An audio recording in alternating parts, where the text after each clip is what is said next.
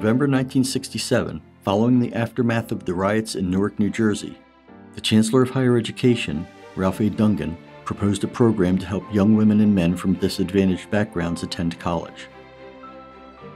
The following February, Governor Richard Hughes presented his moral recommitment message to the New Jersey State Legislature, calling for a broad range of programs to address the conditions contributing to the previous summer's unrest. Among those programs was the Educational Opportunity Fund that was sponsored by then-freshman legislator Thomas Kean. The EOF program currently provides assistance and resources for underrepresented students who have exhibited the commitment, motivation, and the potential for success to pursue a higher education. I think many people have a different idea of what EOF was going to be about in 1968 when a freshman congressman, Thomas Kean, came in and said, this is what we're going to do. We're going to put the legislation through for these students. 7 students who had tied themselves to a building and refused to leave, and what we know as the Rutgers Newark campus.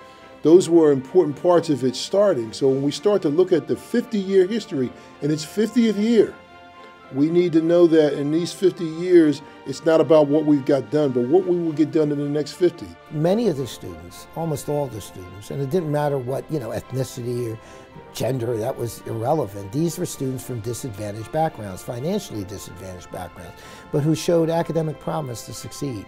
EOF just means you need some assistance. Well, we all need assistance, no matter who we are, no matter where we are. And we talk about perhaps the stigma or something negative being associated with being an EOF student. I always say that if that is indeed the case, there's a couple things. One, we need to educate people, most importantly, because how we feel about ourselves, a lot of that is our reflection from the mirror of what it is that people have presented to us. And as someone who has gone through a program like this, I know what that feels, but most importantly, I am EOF proud, and that's the piece that I like to impart upon the students, and so the rest of us. There's nothing to be saddened by, ashamed of, guilt of, feeling bad about. No, because you were selected to be part of a special journey. You made it. With each student that we have within the EOF community, we have the opportunity to truly tap the untapped human potential, to create opportunities for individuals that society sometimes may have long forgotten. No, the EOF program provides that hope, for communities that have lost all hope. It provides that opportunity for that one young person to find their voice, to find their calling, and to contribute to humanity. I always used to tell my EOF students, it is an honor to be a part of this program. So many people apply, but to be able to be selected and to be able to participate in the program truly is an honor. And that's how you should really look at it, as an honor. 25 years ago, loans really weren't a part of the problem. There was a lot of other things that were part of the problem, but loans really weren't. And I can definitely say that in the past 25 years, we've had struggles amongst ourselves and amongst everybody just because of the fact that we don't want to see our students start out in the world with very, very large loan debt.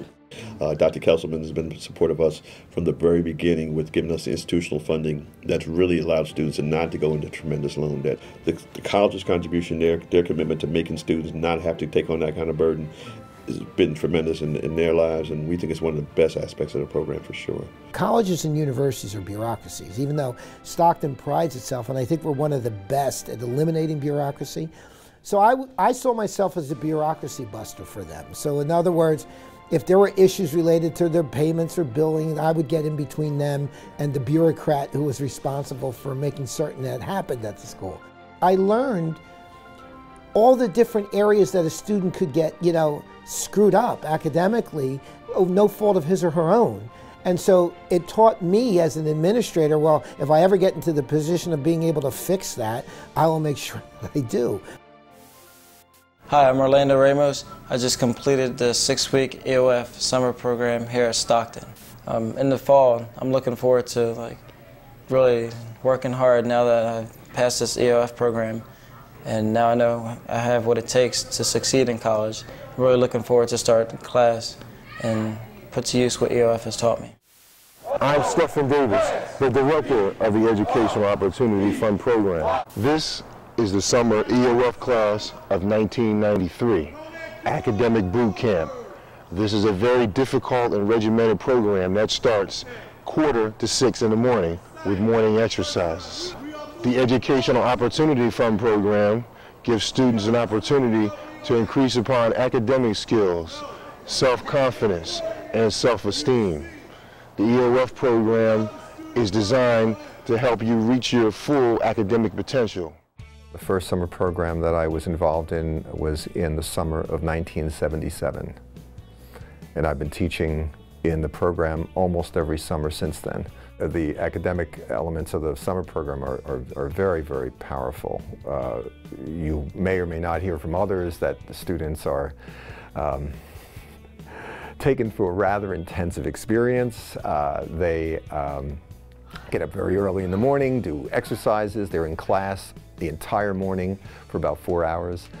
They get a short lunch break, and then they're in mandatory tutoring sessions for the afternoon. They get a short dinner break, and then they're in mandatory tutoring sessions in the evening. One of the biggest impressions that I had that summer when I started was that there were a diverse group of students. There were students that looked like me and many that did not, but we were all a part of that summer. Our beloved Larry James greeted us every morning to do the exercises in the court, and one thing that he,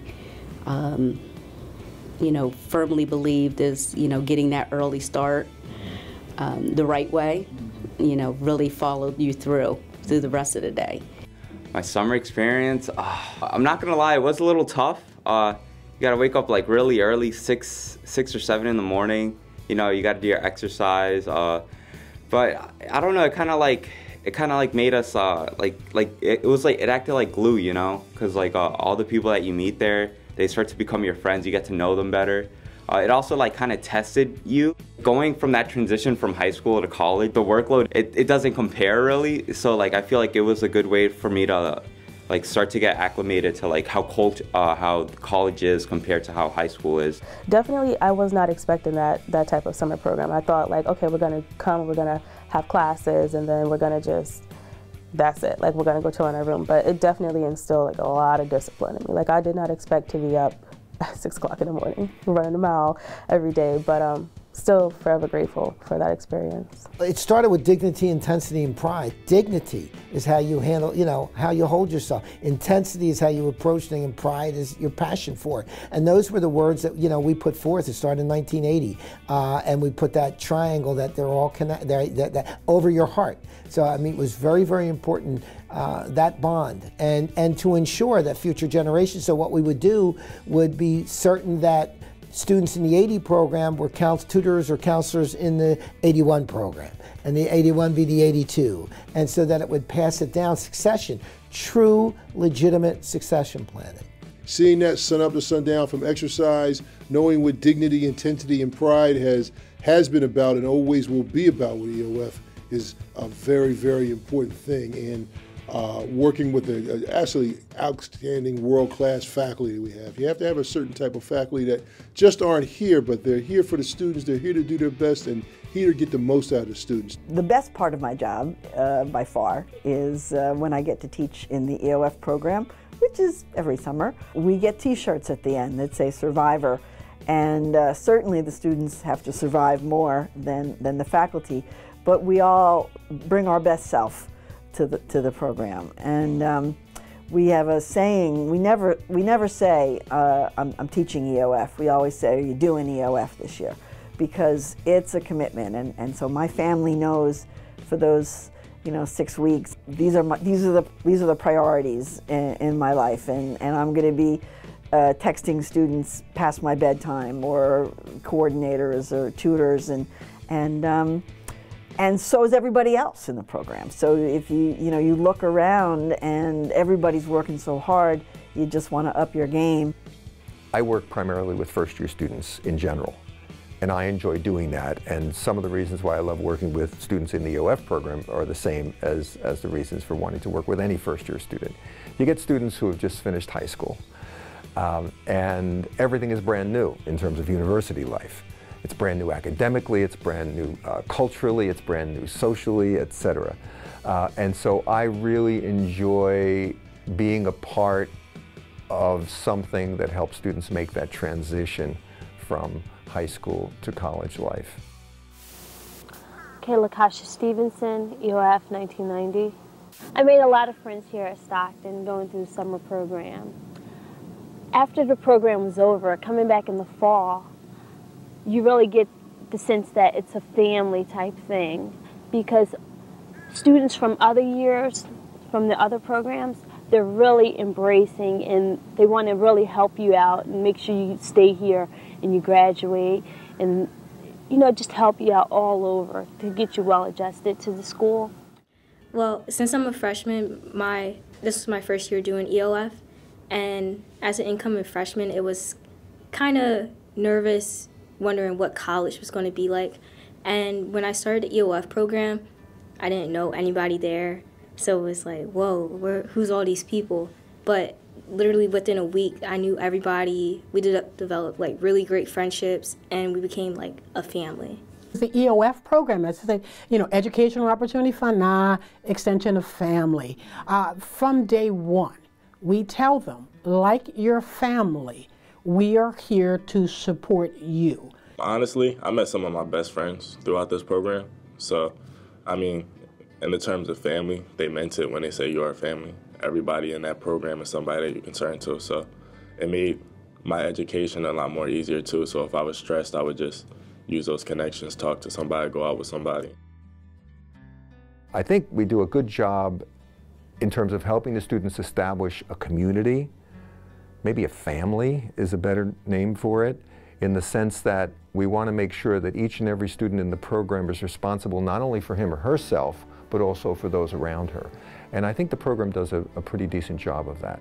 Once you do the summer program and you're with those like 80+ kids and faculty members and other students who are your tutors that are like above you, you really do like make connections, and they really do become like family. Like I know when I have an issue with something, or like I just like need help with something at school or not school related, I can go to anybody that I did EOF with, my teachers, you know, my tutors. I'm still in contact with all of them, so it really is like family. Like you can always go to them. You're joined with people that have a common goal, and that's to better themselves and to ultimately get an education. And unlike when you're in high school, you have really people that distract you and try to take you off of that path. Whereas when you're in college and you have that strong support service, you're really creating that bond of students really trying to get each other over that finish line. Also, you know, the social aspect, you know, that it was creating a home away from home, which a lot of, you know, students thrive and look for. So it was building those connections. One of my roommates now is actually in the EOF class below me, and she's like one of my best friends. So it's just, we all have that connection from EOF. We all share different stories from different years. You have that connection because you have those similarities. So it's just like, it's really just a giant family. Definitely, I feel like it is a family after a while. Like maybe when you first show up day one, you're like, you know, it's, you know, it's very strict. I don't know if I'm gonna like it. But like, you give it some time and it grows on you. It really does. And honestly, if I could do EOF again, I would do it in a heartbeat. I recommend it to anybody that is eligible to do the program to do it, because the people that you make throughout it, they'll stick. I wouldn't say maybe a lifetime. But so far, it's that's what it seems like, because I don't think my friends are going away anytime soon, and I hope not, at least. We're all like a big family, like always like laughing and like hanging around, and we're always like there for each other, which is like really great. Like I have that support system here that I would like at home, and it's just like great to know like they're there for me, and that like we like share like that same common like understanding and like bond through like EOF. Tony Bethel, EOF counselor, Stockton State College. One of the greatest advantages you get coming through the Stockton's EOF summer program is getting a preliminary knowledge of the college, where all the offices are at, some of the people and professors you're going to meet before the school year begins, and an orientation about what college is about before you arrive. Well, besides the classes, it's definitely coming in knowing a bunch of people, even if most of us went in completely different ways with majors and like things that we do socially. It's just like you walk through the hallway, like you don't feel as alone. Like, I'm coming in and I know 70 people already. Like, I'm gonna smile at 70 people throughout the day. So it definitely gives you that feeling of, oh, I have friends here already. Like, I don't have to like go out of my way and be extra uncomfortable sometimes, because it is kind of a stretch to try to make friends in a new environment. It helped me a lot with time management. I feel like time management is one of the biggest aspects of college. So along with being a student athlete, I had less time than others did. So EOF helped me get that together. I found being on campus and getting to know some of the professors, we took coursework actually with some of the faculty here at Stockton and got an opportunity to almost get a head start on writing courses and sort of the discipline of being in a college academic program. In essence, it gave me a sense of confidence about what I was going to embark on in a college, experience. It helped me like be able to like get up for my 8:30s and like make sure I did my homework. I also work like off campus, so it helped me like manage between work and school and all that, so it was good. I knew the area already. I knew the facilities and of course new staff and the other 80 students in EOF. So it was like, instead of it being a new beginning, it was just a welcome back. As an EOF student, you come through the summer program, you don't know why it's important or what it's going to get you, but they're able to do a lot and able to carry a whole lot of different things. EOF's not about who you are, but it's always about who you become. My name is Carlos Caballero, and I started in the EOF program in 1979 and graduated from Stockton in 1986. EOF provided, one, a nurturing environment in which I could grow, and secondly, provided economic resources so that I could make that dream a reality. My name is Wayne Smith. I was a tutor in Stockton Skills Center for most of the 1980s, so I go way back, and this is the 5th year that I've been tutoring the EOF program. To me, what's important about the EOF program is that it sort of stirs the pot. Because I think that in America we believe that people should be able to achieve whatever they want to achieve, no matter how they get their start. But the problem is the reality isn't really that way.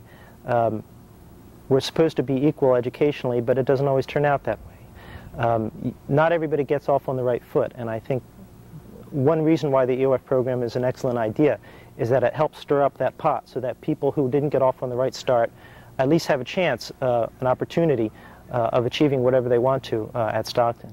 Most importantly, what the EOF program did at Stockton was created a real solid foundation to be a gateway to opportunity for many individuals.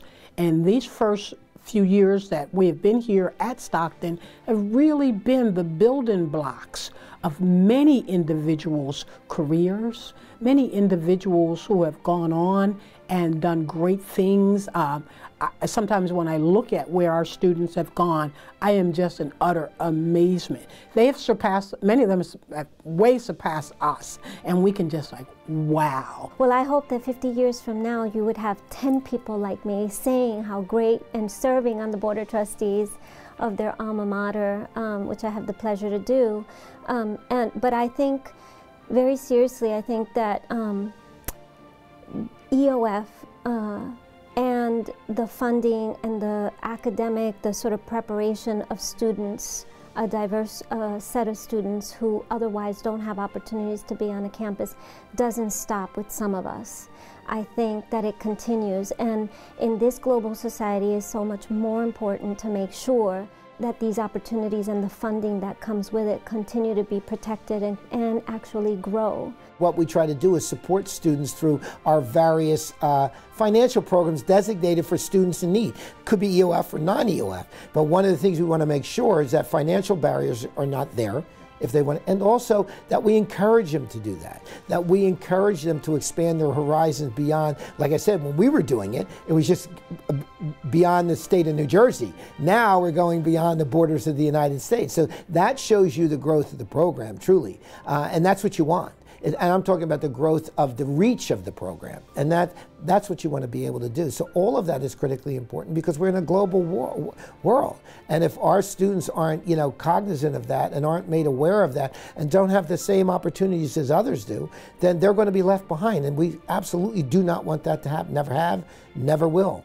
we need to show our folks right now from freshmen on up and from the summer program up how to give, because that's how the EOF program will not only stay intact, will continue to be a linchpin and be a model in leadership and all the things we've done. So many people look at it from a standpoint of a financial aid package. EOF is much more than a financial aid package. It's a dynamic opportunity to assist students not to just make it in school, but to be the best that they can be.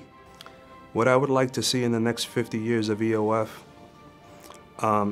are that many of the students that we've been able to touch and advocate for them to come back into the fold, and for others that believe what we believe, which is that we should not ever look down on a person unless we're ready to pick them up and provide them with the opportunity to change their lives.